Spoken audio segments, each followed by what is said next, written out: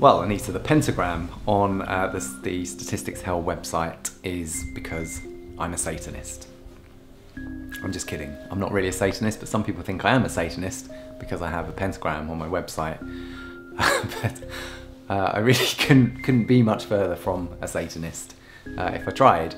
So the reason it's there is because pentagrams are synonymous with hell and Satanism and things like that. And when I designed the website, because a lot of my students, and I think other people's students around the world, find statistics hell, I branded the website as Statistics Hell, which is just supposed to be a tongue-in-cheek, poking fun at the fact that students think that studying statistics is kind of a living hell.